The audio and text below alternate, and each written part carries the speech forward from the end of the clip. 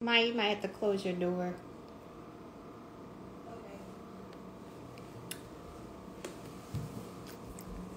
All right, so let me find.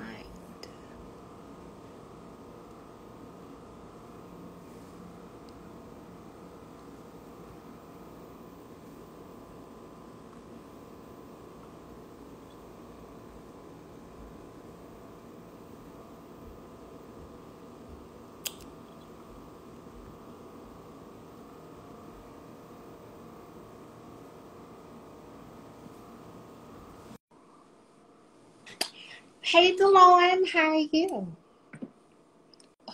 Where's my stream? What's up, bro? What's up, bro? How What's you going on? doing? I gotta readjust and I'm wait for sorry, the last person. I look like I've been hanging in DC, which I've been hanging in DC. I know that's right. It's so good to see y'all. What's up? Good to see you. How you doing, Torren, Mr. Cooper? I'm all right. Got 2 more weeks left, and we done. I know. Man, Mr. Really, Cooper, next man, week is it. we have a mutual friend, man, Joe. Yeah. Joe Wonder. Yeah. That's my guy. I met him a couple years ago. Yeah, man, I grew up with him, man, and he was like, "How you know my dude?" I'm like, "I haven't met him yet." I said, "I know Catherine, though." And he gave me a rundown about you and everything, man. So I was looking forward to meeting you anyway. Yes, sir. Yes, sir. Yeah, all right. I'm adding in Mr. Kobe. It say was unable to join, so let me see again. But yeah, so how y'all been? Okay, so today is Friday. Well, you know, Boom been out of. Well, I have to stop. I have to make sure I don't call you Boom.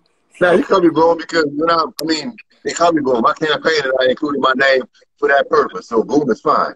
Okay, cool. Because I was like, I don't know what you all want me to call you, so let's get that up front. How you doing, Mr. Lewis? Good. How are you? How y'all doing, guys? What's up, brother? Chilling. Friday night. Hey, Friday night. We just finished school. I heard you guys talking. We just finished today with the students, so y'all know I'm lit. So you're in Texas, right? Yes, I'm in Dallas. Nice. My daughter's trying to get out there to Dallas. I've been to Dallas a long time ago, and it was something Bird Mall. Redbird Mall. That was the hood mall. That's all I can remember. Well, for those who, Mr. Lewis don't know me, but I'm Catherine Lewis, and I am an educator in the DC area.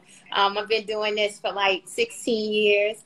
My brother Boom right there, we began teaching a long time ago in like 2004, I think it was. That was 2003?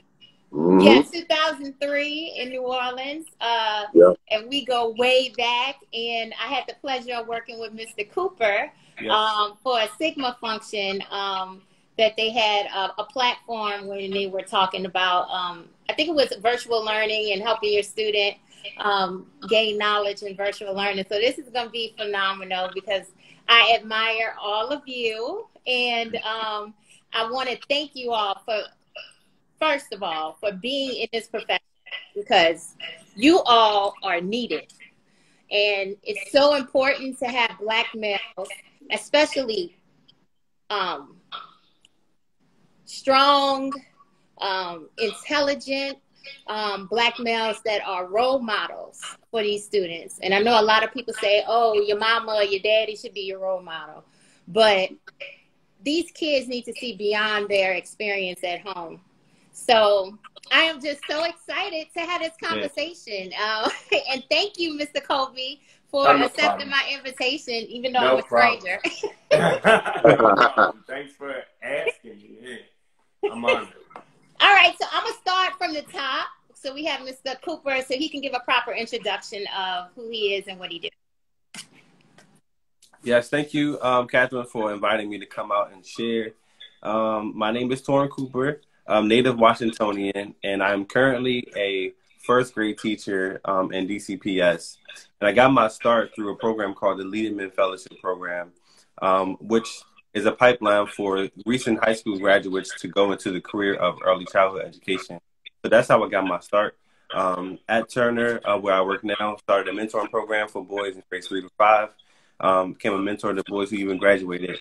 But I'm all about education, all about mentorship, and all about helping the community that I am a part of.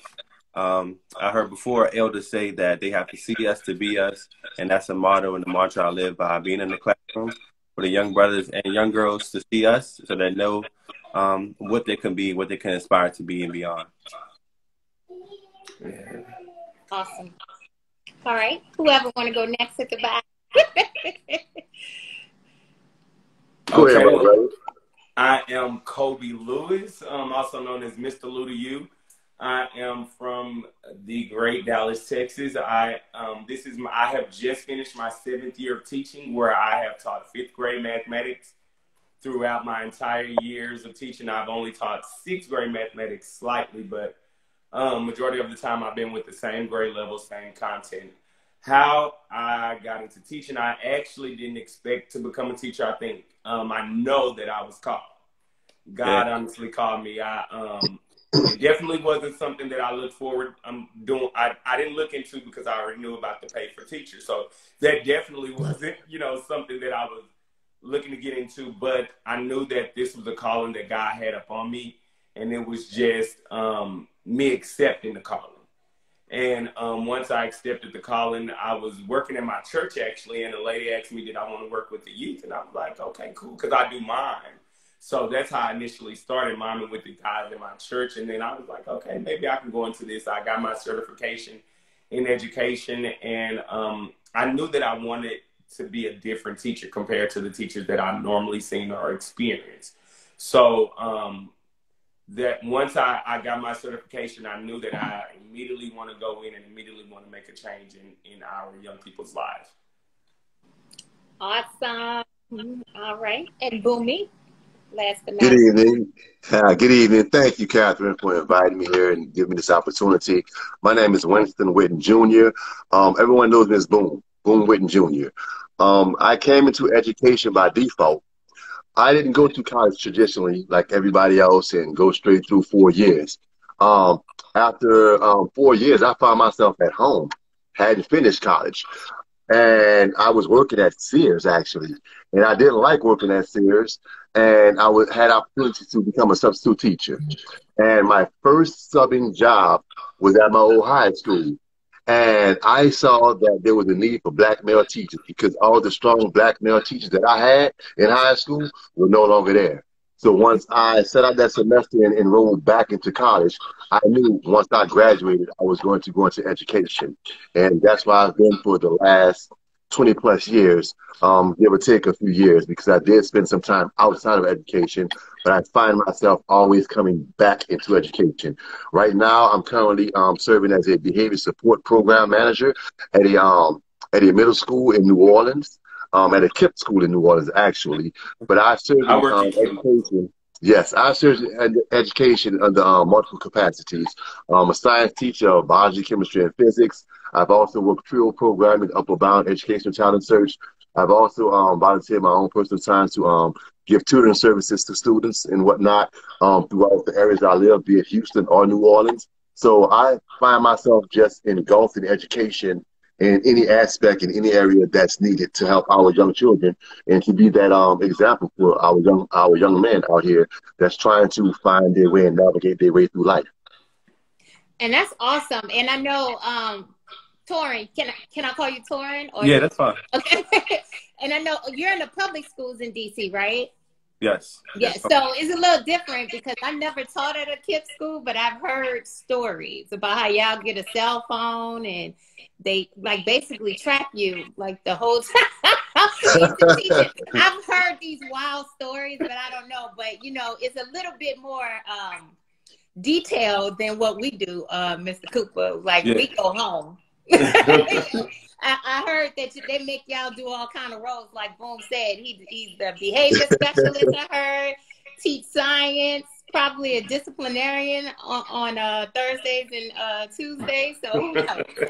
But that's awesome. That you all are in that. What isn't that a private or is it a charter? It's a charter. It's a charter. As you know, in New Orleans, we're unique.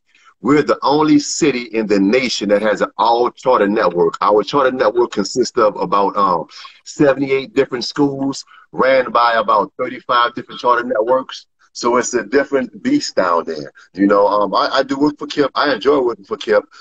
It's not what I heard it was. Okay. It's actually better.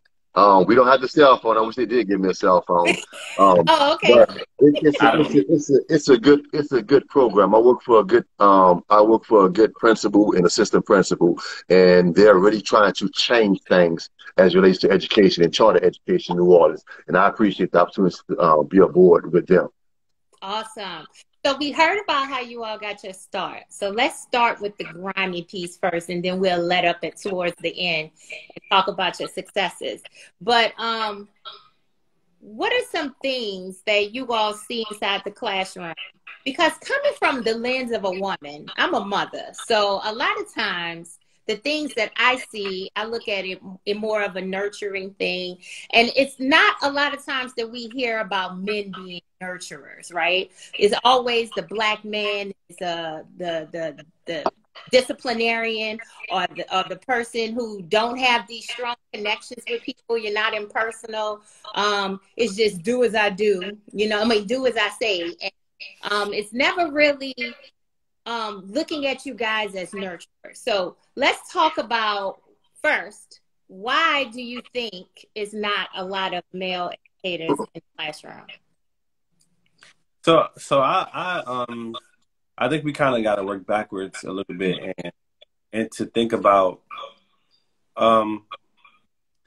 there's not a lot of black males in the classroom because there's not a lot of encouragement for black males to pursue this career. Because we kind of look at the ideal careers as lawyer, doctor, even like, you know, being a president, and never anything that's communal like a teacher. That's not really glorified. So you see on social media, you see in the news or whatever, these black men who have money, they're in music, they're in sports, and it's not really somebody that you see every day that that has the things that you want. And it wasn't until I got into education where I met principals, teachers who were making six figures, living good lives, good cars, good homes. I'm like, Dad, like, this what you do? And you're a teacher, you're a principal. All right, this is the type of career that I want on this financial side. But I think also we have to push our brothers, you know, who are, you know, good men to be in the classroom. All right, well, I know you have kids. I know you have this experience. How about you consider, you know, being in the classroom, sharing this, maybe even part-time? And I think that's something that we just have to say. Like, we have a need, and if we're not making it something that men want to come to, making it attractive, then we won't have brothers in the program, brothers in the class. Mm-hmm. I mean, we live in a society to where it's all about your arrival, the American dream. The American dream is a good job. A good job is anything that pays the bills and you're allowed to be able to vacation and have the luxuries and stuff that you want. I really came into this not looking to make a career and make a financial career out of it, but I actually want to just make a change. So I understood that I may not get paid what I think I want to get paid, and I may not get paid what the cost of living is in the city that I'm living in, but I just do this to make a change. So I also believe that if I'm doing something for the right, that the higher entity that I believe in will sustain me. So money is not my motivator. My motivator was knowing that in the city where I'm from, New Orleans, that the unemployment has been around 52% for the last 25 years for black males. My motivation is that the incarceration of the black males in Orleans and Louisiana and Angola is sky high. So my motivation is to give back, to change that narrative, you know, regardless of what it's going to pay me, regardless of the status it's going to give me. I really want to affect change, and I want to send a message to black youth that it's cool to be educated. Mm-hmm. It's cool to have something in your mind. It's cool to be something other than what you see dangled in front of you. You know, it's all fine and dandy to be an entertainer and want to be a rapper, singer, and want to be a superstar. However, I really believe if we want to move ourselves out of poverty, out of oppression as a people, we need to educate ourselves. And if I can play a part in doing that, that's what I'm going to do. So I chose to do that for that reason, and that reason alone. I knew I wasn't going to ever be making $1 million, you know, but the smile on a young person's face when they say, thank you, Mr. Whitten, when they say, I'm doing this because of you, when I see my adult students now saying, I majored in science because you're a science major, Mr. Whitten, and I appreciate you through high school because your classes like my college classes, that's worth more than any monetary salary anybody could pay, you know, so that's why I do it.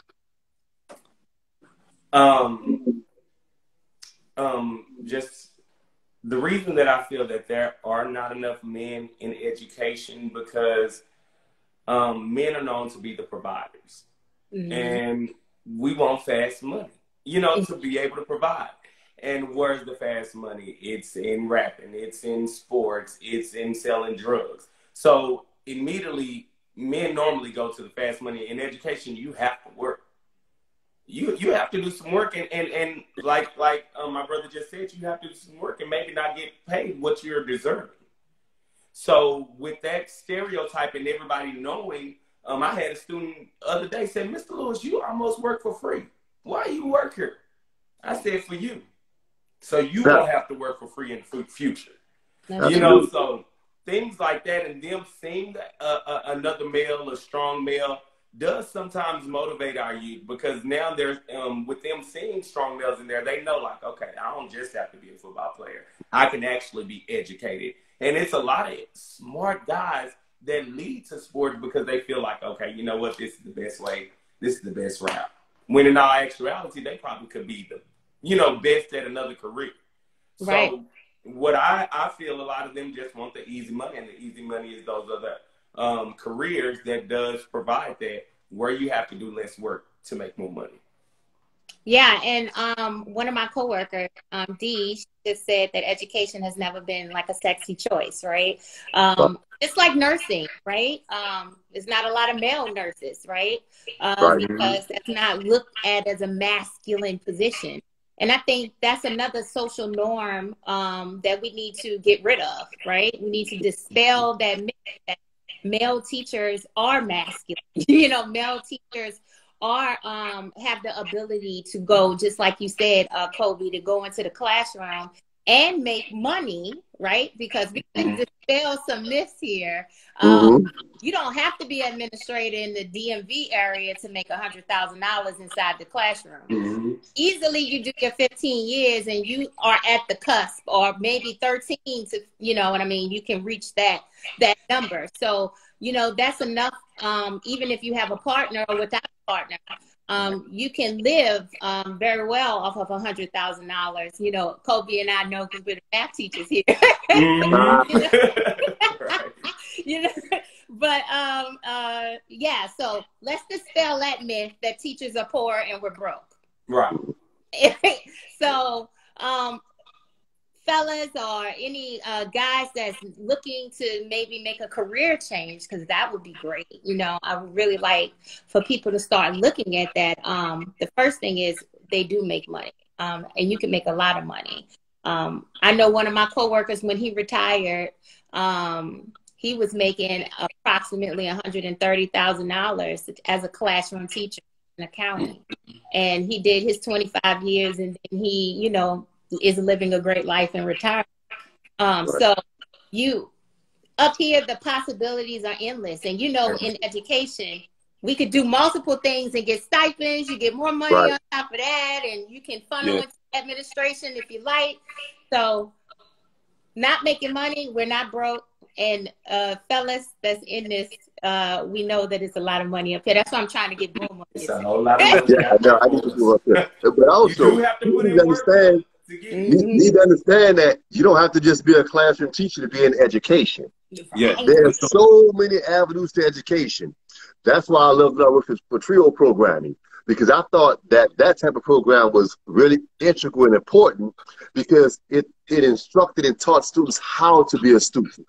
You know, like you're taught how to be a quarterback, how to be a cheerleader. You have to know how to be a student, you know, before you can get to like the meat and the potatoes of reading and writing and arithmetic. You have to know how to organize your time, how to develop good study habits, how to be receptive to things that's being assimilated towards you. You know, it's a skill set to know how to pay attention.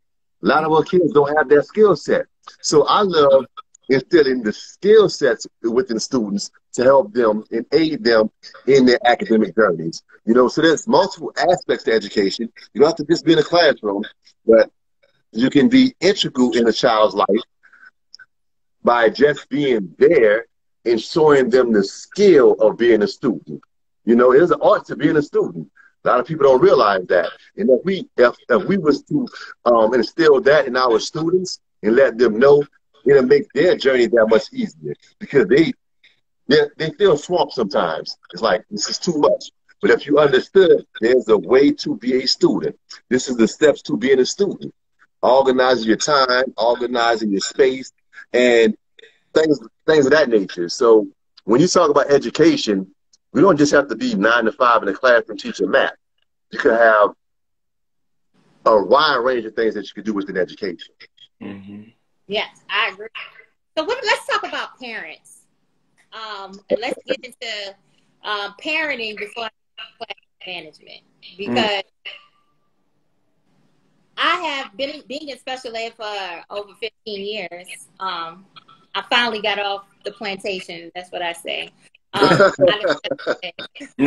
right. I'm spared still. I'm still spared. Yeah, I'm finally out of there. I escaped. But after 15 years, I think I should have only did 10, but that's another show. Parents can be difficult. And we all work in predominantly Black areas where our school districts are. So how do you all deal with the lack of parenting and the helicopter parent? So how do you deal with the helicopter parent? That's a new term to me. Elaborate on that before somebody answers. What's the helicopter parent? Oh, they're always emailing you. They want to know how the 98 can get to 100. You know, that parent. Yeah. I don't have that experience. I have had that experience too, actually, this year. Yeah. You know, and Torren, why don't you go? Because you're coming from elementary standpoint, right? Yep, for sure. So you gotta, I think there is a way to be understanding and also firm too. So this is what I'm going to do, and this is what I'm not going to do, respectfully. And this is my classroom. I don't come into your house and teach you and show you how to run your house. Don't come to my classroom doing the same thing. And I think once you start from the beginning, having that conversation with the parent about how your classroom is run, take suggestions, you know, and work that into it, then they'll be more prone to respect what you have going on. The helicopter parents, you give them what you can. Hey, the teachers are super busy. I promise. And this past year online, teachers are booked, like booked. And I'm going to give you what I can do. My assistant, they're going to do what they can do, but don't press this out because you're going to get ignored. And then we're going to send you right to admin and take that up to them. You know, for the parents who are not that engaged, it always takes like a call or a text, hey, thinking about you and the family, how's everything going? You know, is everything okay? That kind of thing, you know, periodically. And that's something that our school established this year. Every Thursday and Friday was our check-in days. So in the evening time, we didn't have planning, but those are our times to kind of build relationships with families. So that even if it's a parent that didn't even like you, you're still getting communication from me to say, this is what's going on in the classroom, this is what I need you to know, and this is what I need you to do for the student. But when I first started in the classroom, all my mentor teachers were telling me, Coop, you got to be firm. Don't let the kids run the classroom. Don't let the teachers run the classroom. Know what you believe, know how you want to run your classroom, and stick to it. Lean on your team for support. Lean on the admin for support. And if there's any time you feel harassed, if you will, uncomfortable, forward that right up the ladder to the admin, and then they're supposed to take care of that and work that out whatever way they can. Okay, nice. You sound like you got a supportive team over there. That's good. Oh, for sure. Because it's nothing like being at a school and nobody supports you, not even at. That's know the worst. You're right. That's the worst. All right. I mean, parental involvement is always a challenge at any school. You have the helicopter parent, thanks for your time, but where I'm from, we have the uninvolved parents, for whatever reason that may be. I never place the blame on the parent on why they're not involved. You never know what's happening in their lives. We have a lot of single-parent households. We have a lot of single-parent households with that parent being the sole breadwinner. So they may not be able to be involved. When I look at the involvement of parents in education, that's an onion. And once you peel back those layers, there's so many factors why a parent may or may not be involved in their child's educational lives. So I don't put emphasis on the parent not being involved or involved, but I try my best to reach out to the parents and let them know what they need to be doing or what they should be doing and how they can assist me get their child to where they need to be. Right. I find opportunities within the school day. Say, for instance, right now, it's a lot of parents that come in to pick their children up after school. That's my time to be active. See, my phone calls after school, I may not get a phone call, I answer. But if you're picking your child up, I can walk through your car door and I can have a conference right there with you. You know, so I'm always hands-on with my parents. I like to see parents come pick their child up because maybe it's the opportunity where, hey, I've been calling you all week and you've been at work. Because you're here now, let me give you a rundown of what's going on with your son. Your son is a phenomenal student. He needs X, Y, and Z. You know, or your son, who's struggling in X, Y, and Z. This is what we need to work on. How can we get from point A to point B? If your hands are tied, I understand that. If you're available, this is what you should be doing or could be doing. You know, I never look at the parent to do my job because I'm the educator. However, there are some things that they can do to prepare their child for school. And that's the only thing I expect from the parent, to have their child prepared for the information that I'm going to assimilate towards them. If they can do that, then I can do my job. I don't fault parents for not being in their child's life academically, especially when I'm servicing impoverished group of kids. We have kids that come from backgrounds of social economic dysfunction.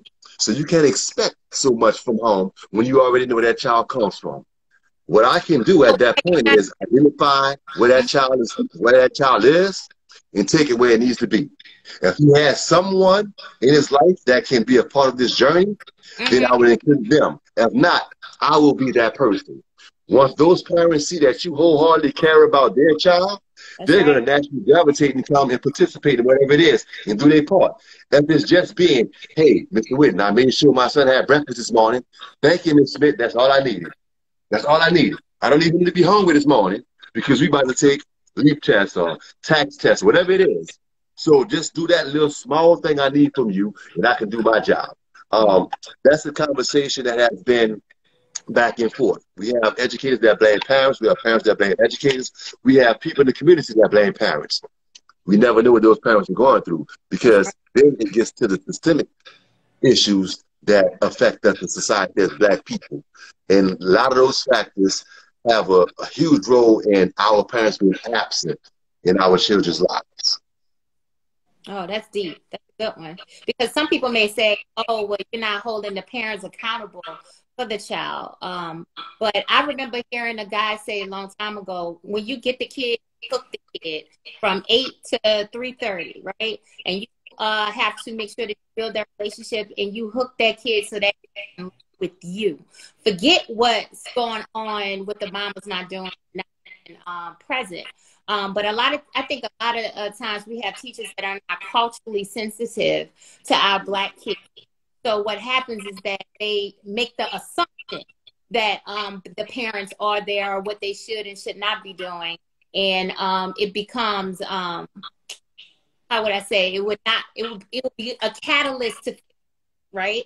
Because we then hold the kid accountable for the parents too. So we want to make sure and that was awesome what you said, Boom. It's like running to the car and making sure that you can connect with the parent right there and there. And I know as a SPED teacher, we find every little possibility, every opportunity to hook with the parent, even if the kid about to get suspended. Oh, mama coming? Oh, let me hurry up and run and talk to her while she's walking down the hall. It has been done before. So that's a great thing. But Kobe, what is it that you need from parents? Because a lot of times I'm always amazed looking at your Instagram feed, right? Mm-hmm. Because you have rap songs, you have different things that you're doing inside the classroom. And because you're such a phenomenon, like on social media, you've been on the news with the things that you're doing for engagement. What are some things that you need from parents when you are cycling that type of pedagogy out of your classroom? One thing, well, the main thing that I need from parents is to be transparent with me. One thing that I do, as the other guy stated, they talk to the parents at the beginning of the school year. Before I even meet the student, I talk to the parent. Mm-hmm. You know, and I try to build their relationship and let them understand that I'm not in this by myself. We're a team. We're going to work together, you know, to get the success of your students. But I definitely need the parents to be transparent. If there's things going on, I don't need to know the details. But, you know, if it's anything that's going to be effective in that child's academic and their education, that's something that, you know, I possibly need to know. I try to make sure the parents know I'm not above them. Yeah. From the hood like you. Yeah. Just like you. So sometimes I have to talk to the parent like, hey, bro. Sometimes I have to say, yes, ma'am. You know, so I have to make sure that I meet that parent where they at. So I can let them know, like, look, feel comfortable in me. I got your child. You don't have to worry about it. But let me know what's something I can do to make sure that I successfully have your child. Mm-hmm. So I've had parents that have definitely opened up to me about some things, and I was able to assist or maybe help that student a little bit better because of that transparency with their parent. There are some parents that feel comfortable calling me before calling the school, before calling. There are some parents that call me to discipline them in their own house. You know, and I'm like, you know, okay. Yeah. Look, I'm going to call Mr. Lewis. Okay. You know, but that just shows that you're doing something right because you're building that relationship between the parent and the student. And I try to make sure that I do that within the classroom. I try to, if they talking about Fortnite, I may not know what Fortnite is, but I'm jumping in on the conversation and act like it just because I know that that's something that interests them. So I try to interest the parents and try to build interest with the students as well. For sure, brother. You said something important. Like, they want to know that you are like them. Like, you're relatable. You're not above them. And once they know, oh, you came from the same place. Oh, our parents were the same high school kind of thing. Like, you build that relationship. They're more prone to be, I would say, like, on your side, more willing to open up and share what's going on with you. And then you become a part of their family, you know. And then it's not just, this is the teacher. No, we're together. Like, I'm this is my role, this is their role. And you become whatever that student needs in their life and whatever that parent needs you to be. And then that's why you can get those calls and say, hey, Mr. Cooper, such and such, like, can you help me out with this? Like, the school is saying this, but do you know how to do this? And then even on the weekends, outside of just education, what other resources do you have to connect me with food, to clothes, to education, to scholarships? You become that catalyst, you know, for change in that person's life because you showed yourself to be friendly. You showed yourself to be just like them, you know, and same, we all trying to get it, like, for real. Like, anybody made it, you know. I'm like you, trying to do all that we can do to help one another out. And I think community is important. Once they see that in you and they see that in the black male, you know, they're more prone to open up and then lean on you for help or whatever they need. And for me, I think that community is important. Even though I taught the Catherine, she's like, come out here and you can teach, you can make a difference. I believe I can, and I know I can. But to move back to New Orleans and teach in my hometown, it gives me such a benefit. For one, I've been doing this so long to whereas I've had students that have been, their parents have been my students. So that's a connection. But when you taught your community and they're coming in as parents and they see a familiar face, that makes a difference. You know, it was an incident 2 years ago when I first moved back home at the school I was teaching at. A young lady who was having trouble contacting the young lady's parents, right? So I'm looking at the young lady's credentials and phone numbers and whatnot. And I'm like, this name sounds familiar. Guess what happened? This young lady, this student was my cousin, and she didn't know. But I recognized her mother's name. So when I made the phone call, I'm like, yes, this is Mr. Whitten calling from such and such high school. And she like, who? I'm like, this is Boom Boom, your cousin. The people been trying to get in contact with you. You know, so having those special connections like that. And not only having connections because people may be your relatives, but I'm from LJS, I teach in LJS. There's not too many people in LJS that I do not know. So when they understand that you're from where they're from, That's like right. you said, you're not above them, it makes all of a difference. You know? So when that parent comes in, they're like, oh, Mr. Whitten called me, and I walk down and say like, man, that's Boom. Yeah, this is Boom. That's why I said, there's no problem with you calling me Boom right now, because I want the community to know that, yes, Mr. Whitten is Boom and Mr. Boom is Mr. Whitten, but he's a part of that community. So once they see that, it's like, okay, we have somebody up there that's from the community for the community. You know, that makes a difference. In New Orleans right now, we have such an influx of people from out of town that can't make that connection. Not make the connection in the community, but they don't make the connection because they came from New York and you're in New Orleans. That's two different cities. It's a cultural shock for a lot of people. So you're at a disadvantage already. You don't look like us, you're not community, and you're not from here. That's right. So why don't have people that look like you from here to teach people that's living right there? That's the connection. I think that any school district needs to be heavy with a faculty and staff of people that's from that area. Now, I'm not saying if I'm from New York or New Jersey or California, I can't be a teacher here. But we need to have that cultural connection. We need to have that community connection. And when that person from California comes in, they're just bringing in a different aspect of their culture, of the Black culture, to us now. Because we are related in some type of way. But that cultural connection and being from the area, the immediate area, is needed. Because if I was choosing to look at you like a duck, you're just a duck if you're not from the, Right. you know? But if they know, oh, yeah, we say that's Mr. Whitten, and Mr. Whitten is out there for Mardi Gras on the block partying, but Mr. Whitten is in the classroom as a professional too. There's many conversations I had on the parade route. Oh, I've been calling you all semester, man. Right now, put your daiquiri down. Let's talk about your son. And that's it. Honest to God truth. I stopped from having fun to engage with my parents.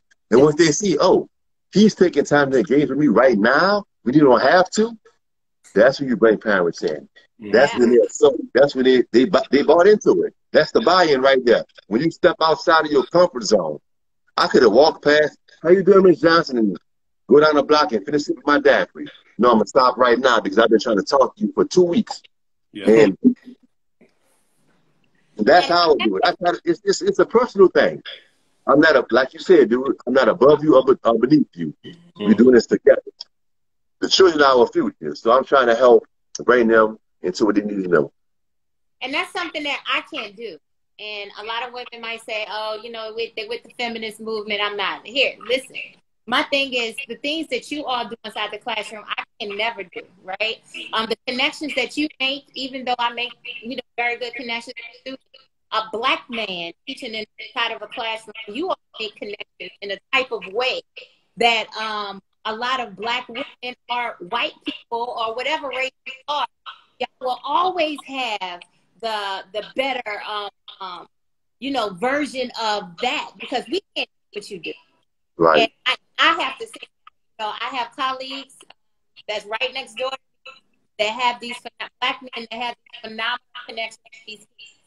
And I just like to observe and sit around, but I can never imitate that because you all do something that nobody else can do. So I just want to commend you. But let's switch gears a little bit. So let's talk about, does teaching help you in the woman area when you're trying to find a mate? Like, what are you looking for a teacher? Are you looking for a woman that's equally yoked or educated? Are you okay with having a woman that is not degreed? What are you guys, male teachers, looking for in a woman right? That's always, you know, was curious. Hey, let's let Torren go first. Well, no. Go ahead, Mr. Kobe. I'm sorry. Personally, definitely a woman that is nurturing and understanding, and know that our workload goes beyond the classroom. You know, but also someone that understands that we are fathers outside of being fathers. Mm-hmm. You know, so there may be times where we have to communicate with another woman and have to build that relationship with the woman just to interact with her kid. So a woman that's understanding, that knows that, like, look, it's our job. Now, there have been a lot of parents like, yeah, I need to hook you up with my sister. Ooh, even the kids try to hook you up. You know what I'm saying? Hey, Mr. Lewis. Or if they see you interacting with another teacher. Me personally, I don't want another teacher. I don't want us to come home and talk.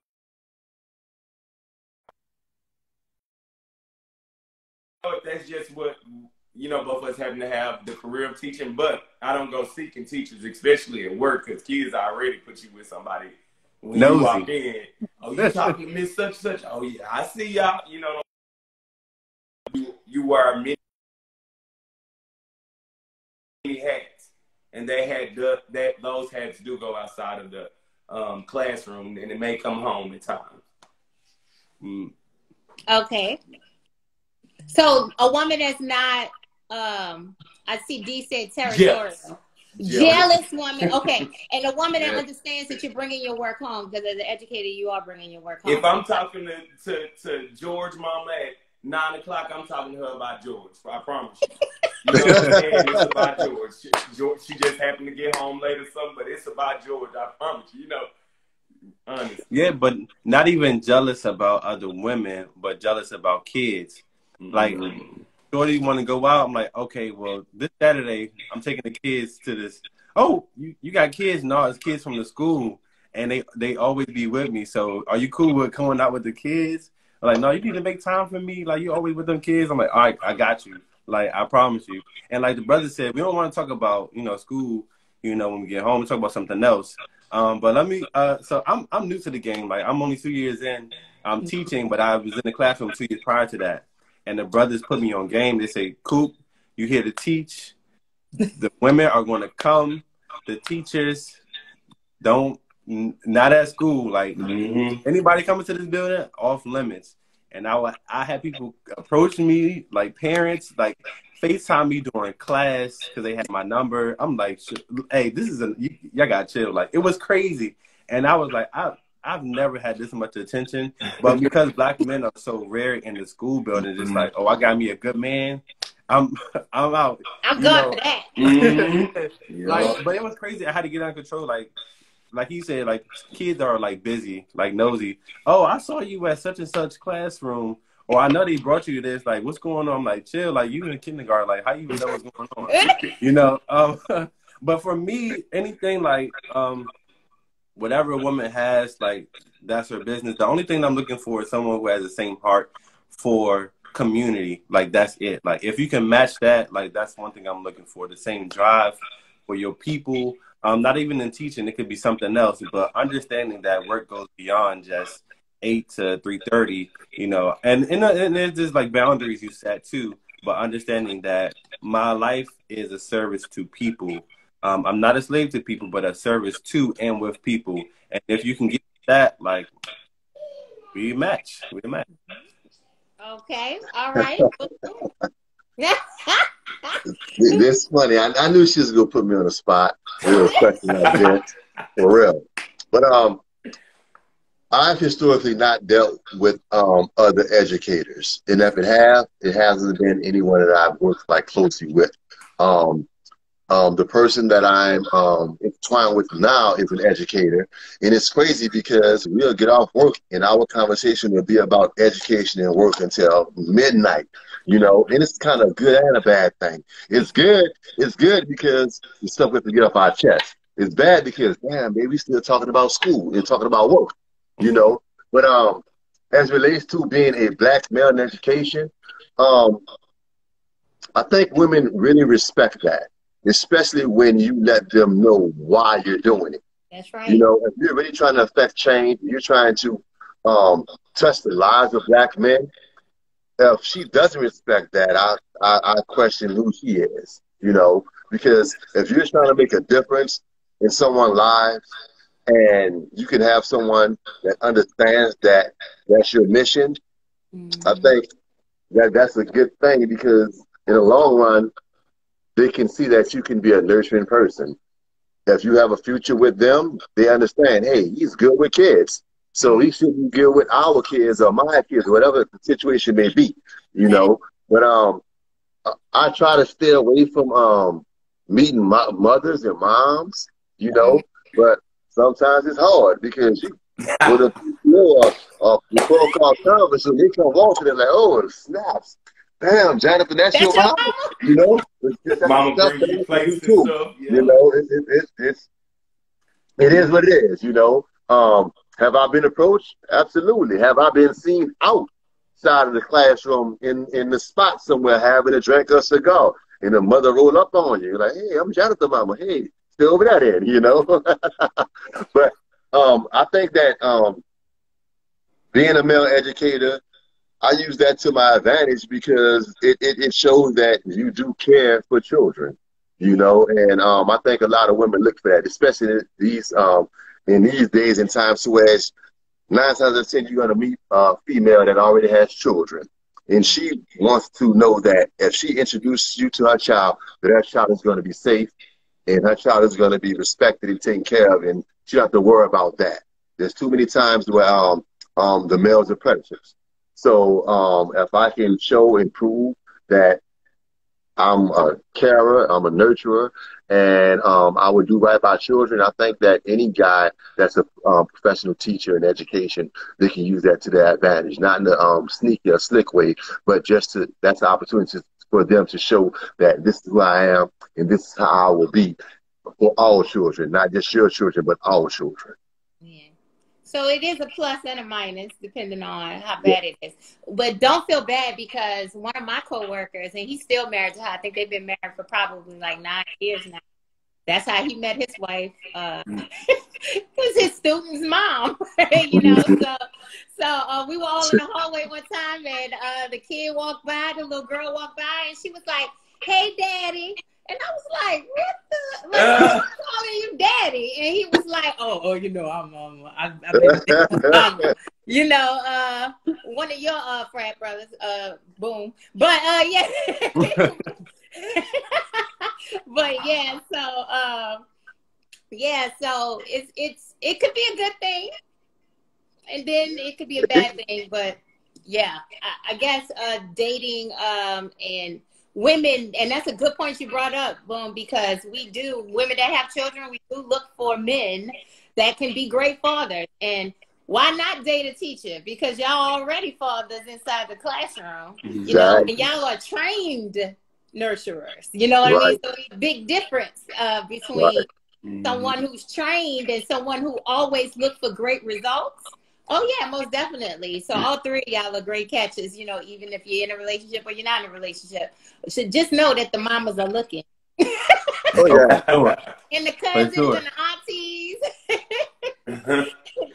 All right, but let's kind of switch to, let's pivot to, because I know Mr. Cooper has been in the game for 2 years. Yeah. So give some advice to Mr. Cooper. Think about when you were 2 years in the game. All right. Oh, God.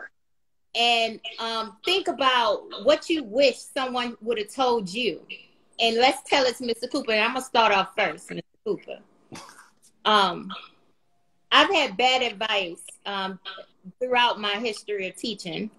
And one thing that was horrible was never put a kid out. And your classroom management should match that book, Harry Wong book. What's the name of that book? The First Days of School. I was trying to tailor my classroom management to something that was written in a book. And I struggled with my classroom management with Black kids. And I failed many times because I was reading from a book from a white author who had no experience dealing with Black kids and classroom management with Black kids. So I listened to all the professional developments, but all the PDs came from white people. Yeah. And that's where I went wrong. So don't read material from people or teachers or educators that are not Black, that cannot give you the information that you need about your Black kids that you service, right? Inside of the classroom. So that was my failed classroom management approach.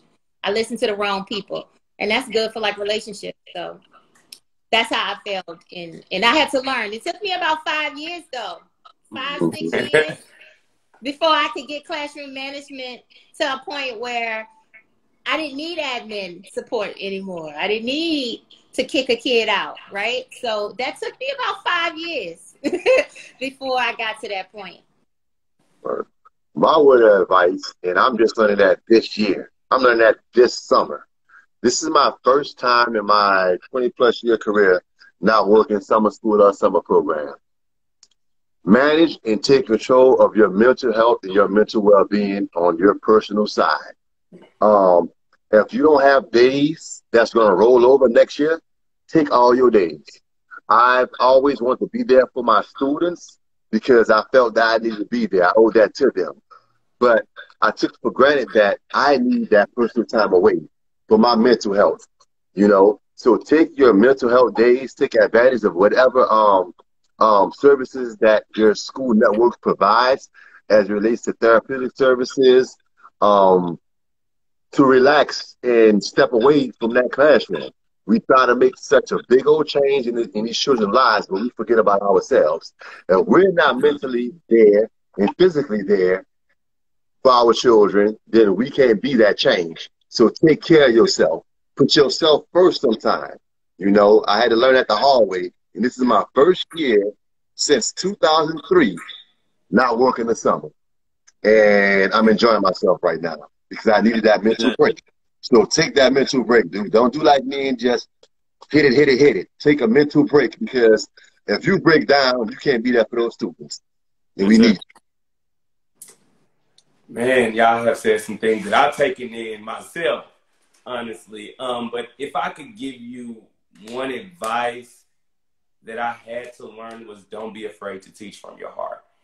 Meaning that if you know in your heart that something's going to work for your kids, there may be some pushback from your principals. There may be some pushback from administration. But if you know what you know, and you know this will be beneficial towards your students, teach for your students, not for admin or anything else, because there are some admins that never had the experience of the students that you have. You know, so don't be afraid to teach from your heart. I had to learn, like, I do have a voice as a teacher. I can stand up for my students because who else are going to stand up for them if that teacher is not standing up for them?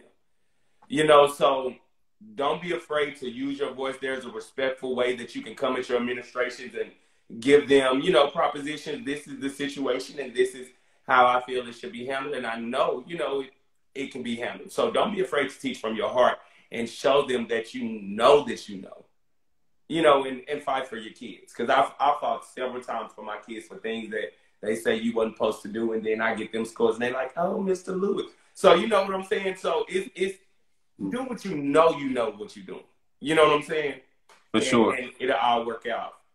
And don't, like, to piggyback on what he said, don't be afraid. I've been dismissed from positions in schools for speaking my mind. But I know that if I'm standing for the right thing, I'll be okay. I've always landed somewhere better. I've never been afraid to stand up for my kids and speak, you know. And Catherine, no, remember our first stint, our first job, JPMI, had to say something, you know. And administrators are not going to like that all the times. But if you stand up for those kids and stand up for yourself in the right thing, in the morally right thing, God is going to have you. Don't worry about that job. Another's going to roll around. Believe you me. And I'm no T.D. Jakes. I'm no, I'm not always in church every Sunday. I have faith, and I know if I'm doing the right thing, I'm gonna be okay. I've always landed in the right spot, you know. So just stand up for your kids, and when you know they're being messed over by the system, say something. Say something. Say something. I'm too. Oh, I'm a good emailer. I'm a good anonymous emailer too. Oh, and I'm a good type out the law, the infraction that they're doing, and put it in their mailbox anonymously. I'm the one that's I'm gonna let you know that my state they're not receiving mass services because the such and such denied services for this kid. And don't be afraid. And I totally agree with Boom because we were in it together. I remember one time, Boom, you remember the administrator told you to cut your dreads off. Yep. I remember that. We were teaching in, was that in Houston? That was in Houston. Yeah, because teaching in New Orleans initially, Hurricane Katrina came. And then we all were displaced and went to Houston. And I got a job at this school. And she called me. I'm like, yo, you know, we need you over here. I'm going to hook you up. I got a little hookup. But I never forget that person when they told you that. So, yeah. And I still have him. I ain't cutting nothing. I got him. And but that person, was that a black man or was it a white man? I forget. Well, it was a black administrator told me, but it came from the white administrator. They didn't want to tell me themselves.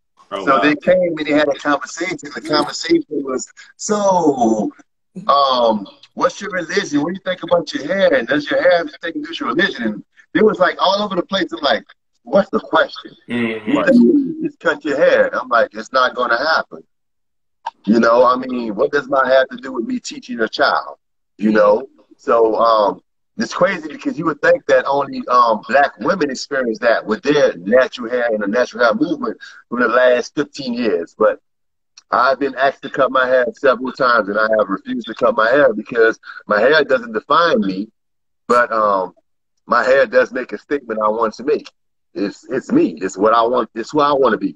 So I should have to change myself to educate your child because I'm trying to educate your child to be a strong believer of themselves. So if their belief in themselves is being outgoing, outspoken, I'm going to encourage them to be that. If they want to express themselves through their hair, through their culture in their hair, I'm going to allow them to do that because people think that education is just that discipline, math, English, reading in a book. No, education is getting to know who you are, that KOS, that knowledge of self. So I'm here to teach black boys how to be a black man and understand who they are and whose they are. You know, once they understand that, the sky's the limit. That's the problem. Nobody wants to stand up. Give a black child their identity. Once you have your identity, you can take that identity and run with it. You know? So be who you are. Be a strong black individual. Be outspoken. Be prideful. And be civilly disobedient at times. That's true. Torren, listen. We have been many places, and I think Boom is a veteran. I think you what 20 years almost? Yeah, I got you about a few years. That's all. Only a few years. You up there with me too. You know? And we have created a ruckus. Somebody asked Boom though, did you get fired from that job? I don't remember. And I'm not going to disclose that. Did I get fired? No, I didn't get fired. What happened was that network, they lost their charter in Houston, you know, and that's how Catherine ended up here, you know. But I didn't get fired. I didn't get fired from that job. I stood firm on what I believed in, and I gave my rationale on why, and they respected that, you know. So I'm not sure what she reported back to her administrator, but I told her exactly what I felt, and I was fine. Yeah, you got to make sure that you stand firm. Yes. And because there's going to be times, Torren, where you're going to think about your car-note and your rent. And then you're going to think about, should I protect this kid? And you know what I have learned? Protecting that child. Because I can't go to sleep at night knowing that I could have done something. And I'm just selfishly thinking about myself, right? So there are going to be challenging times for you, but always stand firm in what you believe in. And go for what's right. And always go for what's needs to be justified. Yes. Somebody once told me, like, do you want to be right or do you want justice? You know, it's because sometimes you can't get both.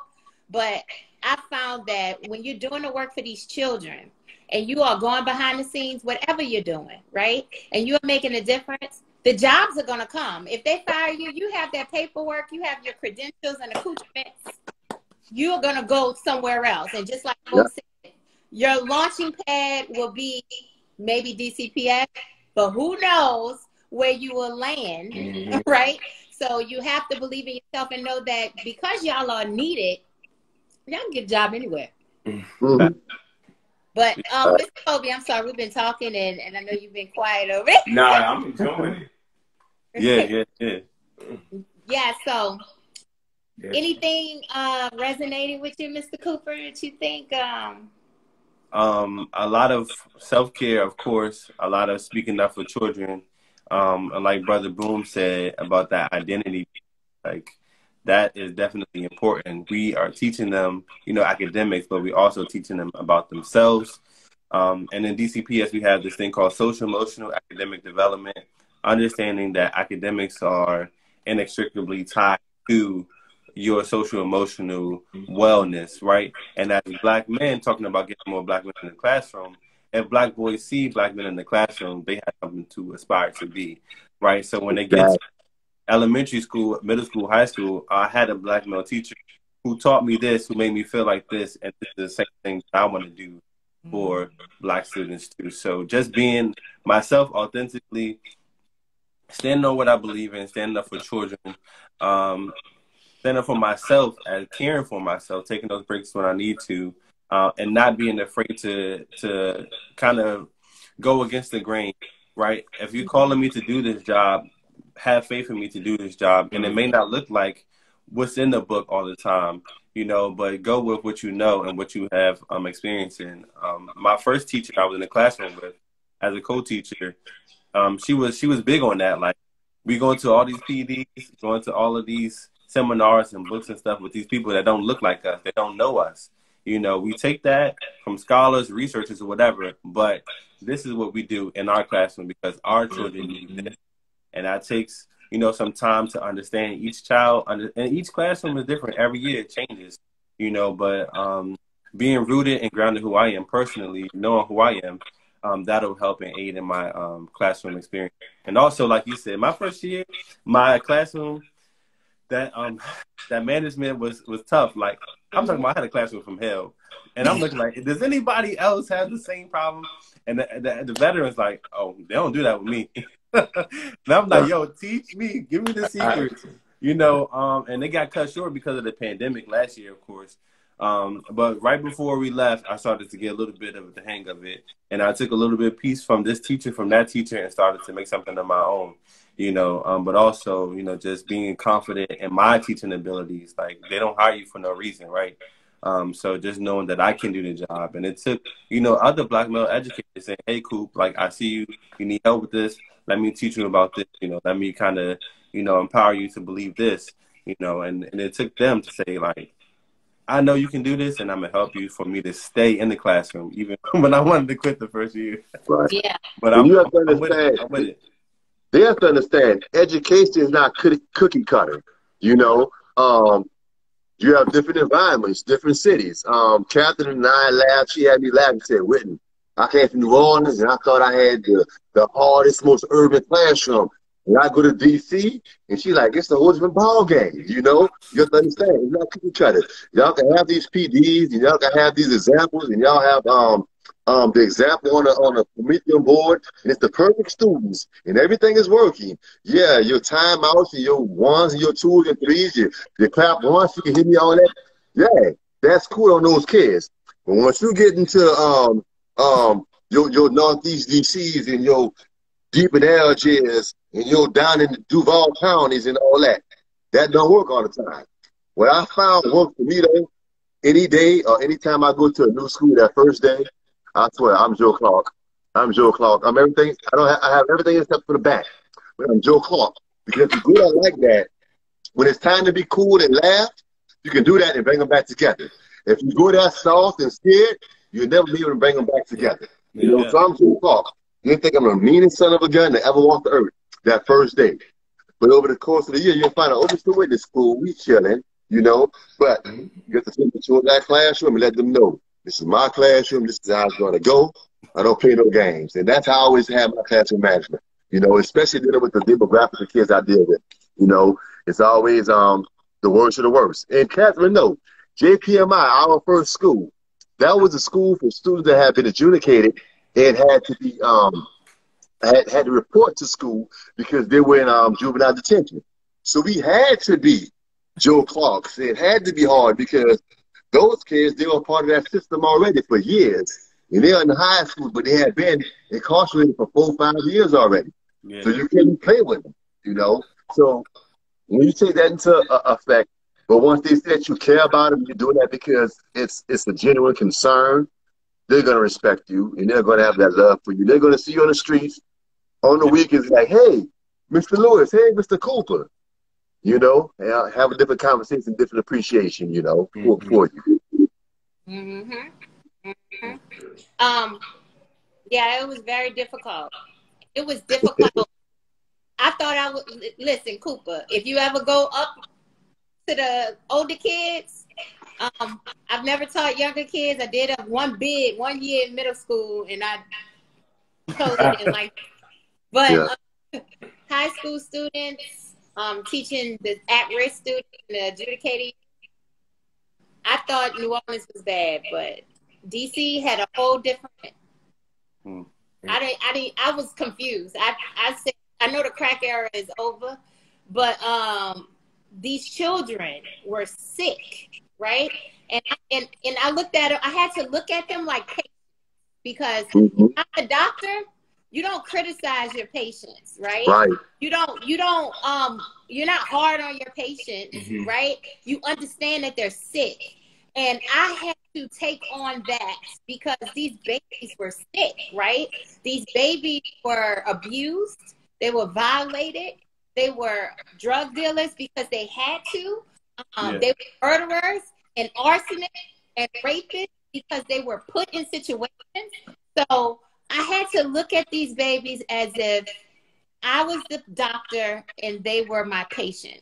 Right. So that helped me a lot. When I started looking at babies that were, because I know you might have some students that's ED in your class, ADHD, oppositional defiance disorder. So you really have to sometimes sit back. Because I got smacked in the face one time. I was like, whoa, like, you really have to dig in. That's what people don't understand what we go through as teachers. They don't understand that I had to restrain the kid. The first time I had to restrain a kid, I literally got in my car, and it was in DC. I literally got in my car, and I cried for an hour because I didn't want to restrain that kid. I didn't want to have to put my hands, but that's something that we had to do. So hopefully you never have to teach in those schools, but I mean, those are the realities, though. I've had to restrain kids. I've had to become physical with kids because you never know what the kid is going through at home. I like what Catherine just said. You have to look at them as your patients. You have to assess them and still be nurturing and try to understand them. I try my hardest to never personally get upset or mad or angry at a kid because you never know what they're going through. Once you peel back those layers, you're going to see abuse, neglect, you know. You're going to see neglect in forms to whereas the parent didn't know it was neglect because they didn't know. You understand? So when I say those layers, it's a multiplicity of things that those kids are going through, and sometimes you have to place yourself in their shoes and see what's going on. You know, I carry clothes in my car. I carry deodorant. I carry all types of stuff because the kid may not have. And I don't want a kid to not be able to go to class because they're in a uniform violation and the kid say, Mr. Whitney, you don't have a wash machine and it's not wash week. And even if it was, my mama don't have the quarters for the machine. All right, I'm gonna have a whole bunch of clothes in my car, you know, to provide for that kid. You have to have empathy.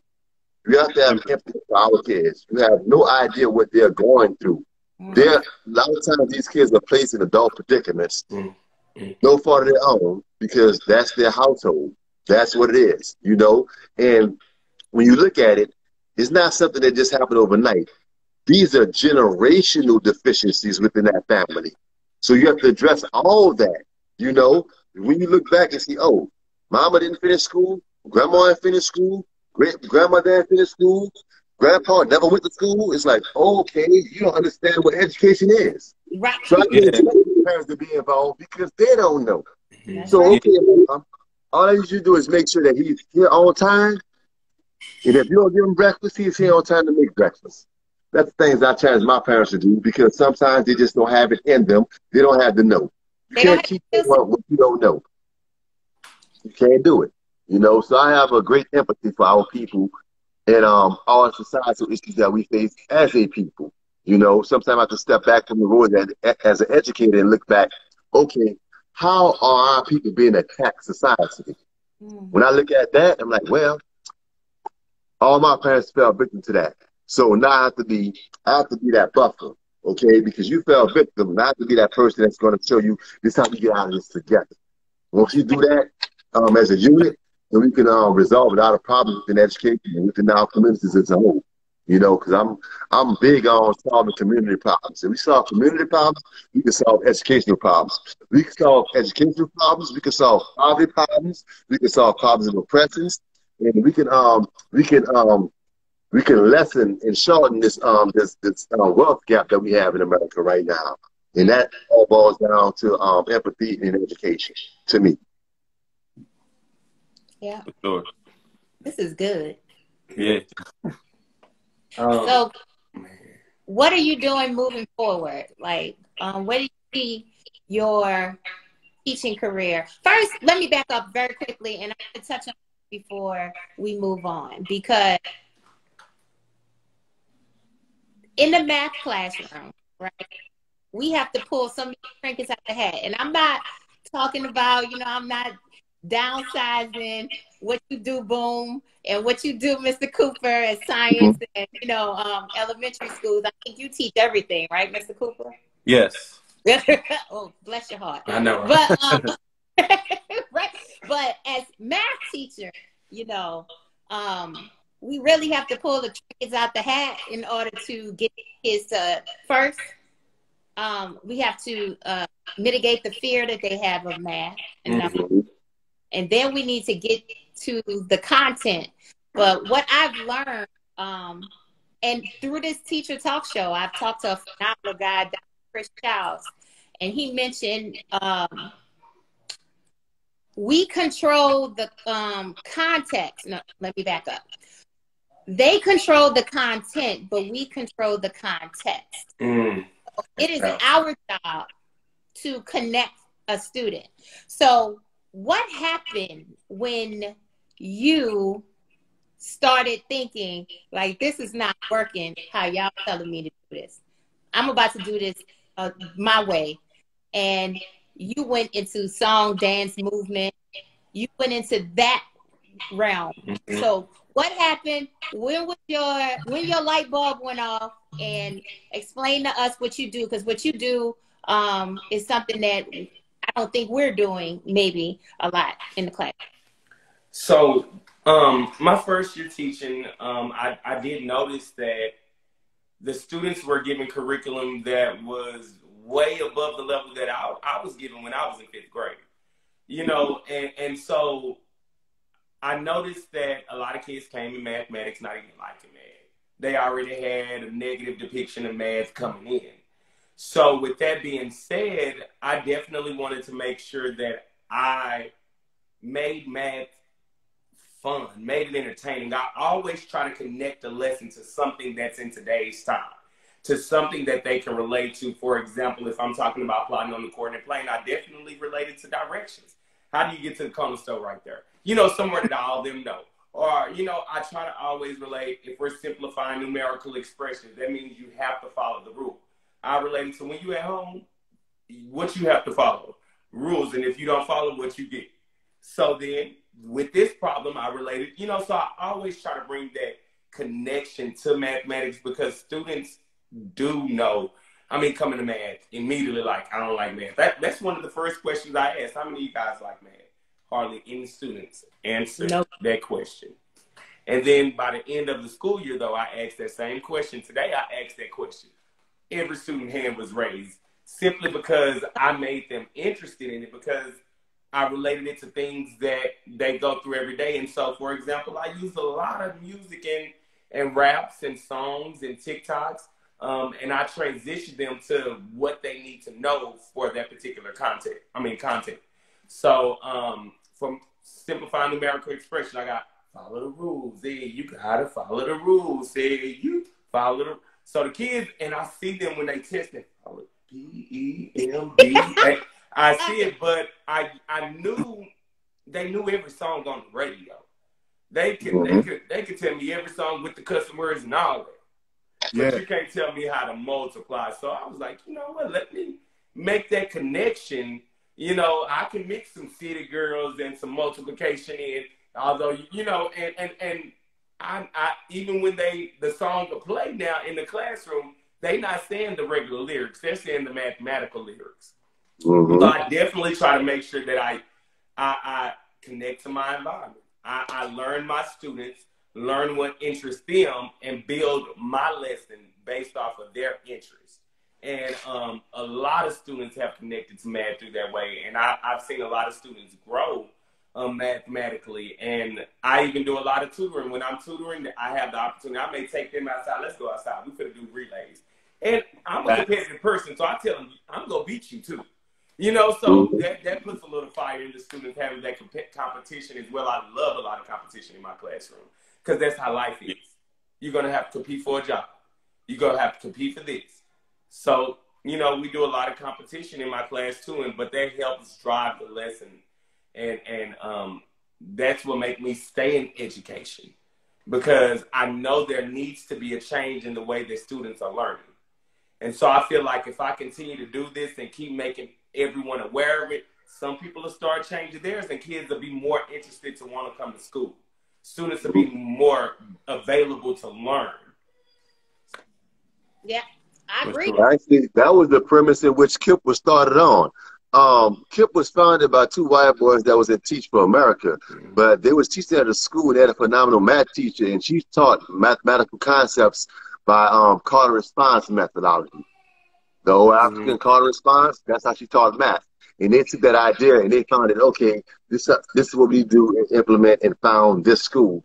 So that's how they started, by seeing the teacher doing stuff in an untraditional way, but connected with kids. It was call and response. And they wondered how this math teacher is teaching kids how to work with numbers through song.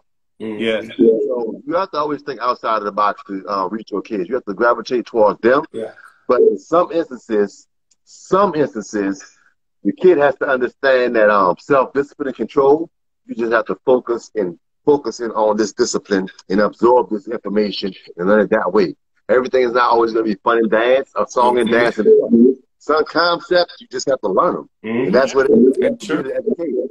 Some things I could give you a song and clap and have some manipulative, some hands-on things. Some things not. You have to read to comprehend. Once you read the comprehend and understand, you get it. You know? So I think they need to have a balance, you know? Some things are going to be fun and hands-on. Some things, no. You have to concentrate and focus on this. You know? That's the discipline. Yeah, that balance. That's a balance. That's why I enjoy teaching kids how to be students. And Because so, you know, it's going to be fun. But, hey, when it's time to really get down and study for that midterm, sometimes you have to go in that library. Like I'm going to reference somebody that people don't like anymore. Like Bill Cosby said at the Cosby Show, though. Theo, leave out that room. Go to the cold library. Get your jacket. Sit in that wooden chair at that wooden table. Focus and concentrate. That's how you learn some things.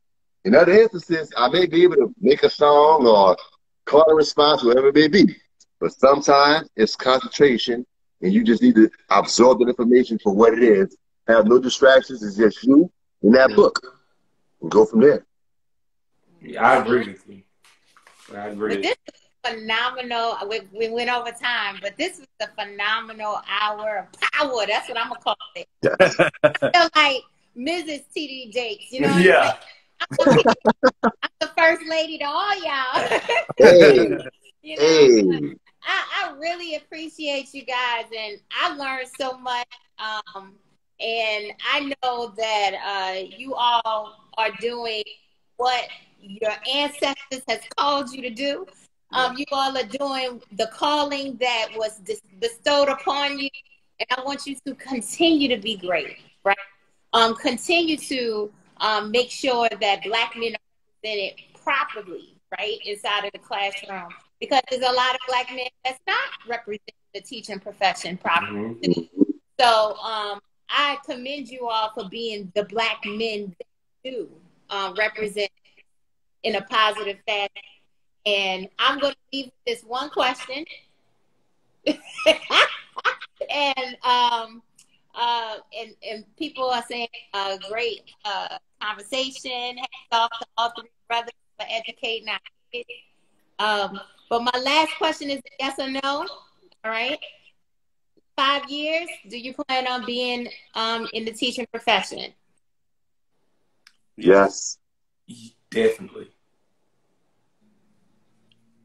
Yes. Boom, you was like, Nah, because like I said, I don't have to be at a school or in a classroom. right. I'm a natural teacher, regardless of where I'm at. I'm always trying to teach somebody something because I'm a natural learner. I want to learn something new every day. So this opportunity tonight, I learned from Mr. Cooper and Mr. Lewis and from you, Kat. So I'm always going to be teaching. I could be in a schoolhouse or in the middle of a park. I'm always going to be teaching. Yeah. So make sure you guys, before you leave, you drop your handles. I pretty much put everybody's handle up here, but if you have, like, I have a math tutoring company for all those people who are visiting and don't know me. I'm going to drop that handle. So take the time out, you guys, to drop your handles just so people can know what. And that's about it. Do y'all have any questions for me? But this was awesome. No, I just want to say thank you for the opportunity. I appreciate it. You took me away from a vacation, but I'm always willing to put in work. You know, and I'm about to go party after this. But I look forward to having more conversations like this and viewing your show. You know, I'm not on Instagram too much. I'm on Facebook. I can't do too many social medias, but I have you pegged in now. I look forward to having these conversations with other educators and learning from them as well. I appreciate you. Thank you, brother. Thank you so much. I really enjoyed myself. I'm very humbled to have been a part of this. I think that we need more transparent conversations like this. I think that we need to involve the parents, you know, as well. Just more transparent conversations to really go in depth in what is the problem with education and how can we fix it. So I thank you for this teacher talk show because it's definitely going to help some people. And I hope it motivates some more men to come out and get an education because, brothers, we need you. You know, our little brothers need you. You know? Yeah. So thank you so much for this. Thank you. Thank Lewis. you. Thank you, Mr. Lewis, for reaching, accepting my invitation. I was like, I don't want you to think I'm a stalker, but I watch videos. Can you be on my... But thank you so much. I'm sorry, Mr. Cooper, I interrupted you. No, you're fine. I was just saying thank you, echoing the thoughts of these brothers right here. Just blessed to be in a space where I can share about what I do and be inspired by what these brothers do on a day-to-day basis. I'm inspired today to keep going. Like, y'all got years in the game, and I'm just thinking about the number of lives that I can impact over the course of the years that I'm in education. So yeah, I'm grateful to be here. Thank you so much to be in the company of you guys, veteran teachers. Thank you for the words. Definitely going to put them into practice today. And I appreciate you guys so much. But keep wearing the crown. Make sure that you continue to push this identity into these babies, and you continue to build and look the part. I know Boom is the bow tie guy. And, you know, and look, you see my hand, everybody root for Boom. In a couple of weeks, I got another announcement I'm going to be making too, Catherine. So be looking out for that too. I'm trying to still affect change to education through politics. And yeah, I'm about to put my hat in something else right now. You know, I ran for school board last year, and I missed the runoff race by 100 votes, you know, because I'm trying to affect change any way I know how. But right now, something else is brewing, so that everybody vote for Boom. That's still going to be effective in the next few weeks to come, too. So keep an eye out for that, okay? Yes, yes, and I'll always support you guys, and I also have a great network. And last thing, but not least, Mr. Cooper and everybody that's on here. People say don't intertwine with your coworkers. That is false. Let me tell you, I have built relationships with great, smart, educated Black men within, I call it the African diaspora education. And we form our Black congregation at the job, and it's well respected. Everybody can't be in the circle, but make sure you have people in your circle at your job that you can trust, and y'all thug it out together. Yeah. You know, so that's extremely important, because if I'm missing my network of brothers and sisters, I don't know where I would be. So thank you all.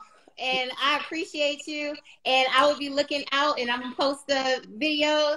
So look out for that too. I'm going to tag you. So thank you so much. No and problem. I'll see you next time. Thank you. Bye-bye. Well Have a great. Are you too? Enjoy the rest of y'all school year, because I mean, I'm out. Yeah.